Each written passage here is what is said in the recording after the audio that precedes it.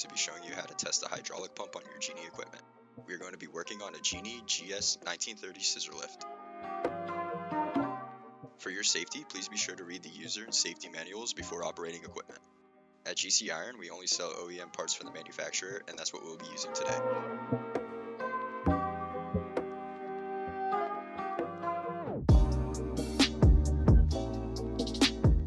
Begin by disconnecting the high pressure plug, and then connect the 0 to 5000 psi pressure gauge to the high pressure port.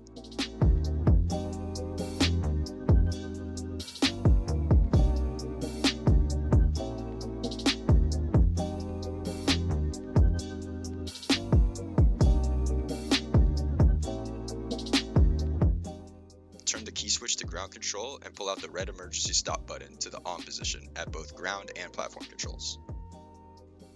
Activate the platform up function from the ground controls to get a reading on the pressure gauge. What we are looking for here is a reading of 3200 psi or pretty close to it. If the pressure gauge reaches 3200 psi, stop immediately. This means the hydraulic pump is good and functioning correctly. As you can see on our pump here, we only managed to get a reading of about 1900 psi, which is nowhere near the 3200 psi which we are looking for. So this indicates to us that the pump is bad and will need to be serviced or replaced. And we're going to be showing you guys how to do that in our next video, so be on the lookout for that. Thanks for watching. To find all the parts and equipment used in this video, head over to our website, gciron.com.